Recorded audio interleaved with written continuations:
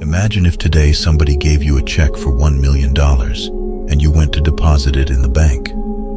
The bank said, "Great. This will clear in the next 10 business days because it's a big check and the bank has to process it." so for the following days, you'd be walking around with this high energy, outputting into the universe. You'd feel wealthy, abundant, happy, excited, and satisfied. As a result, living from that level of energy would produce all these other experiences that are on the same level of excitement and abundance. Even though you don't have a dollar to spend yet, you'd just be walking around all that time, knowing that you're going to get that $1 million check, but nothing really changed. It's just that you gave yourself permission to feel those positive emotions.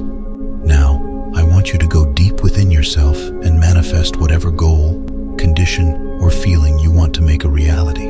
All you need to do is give yourself permission to accept what is meant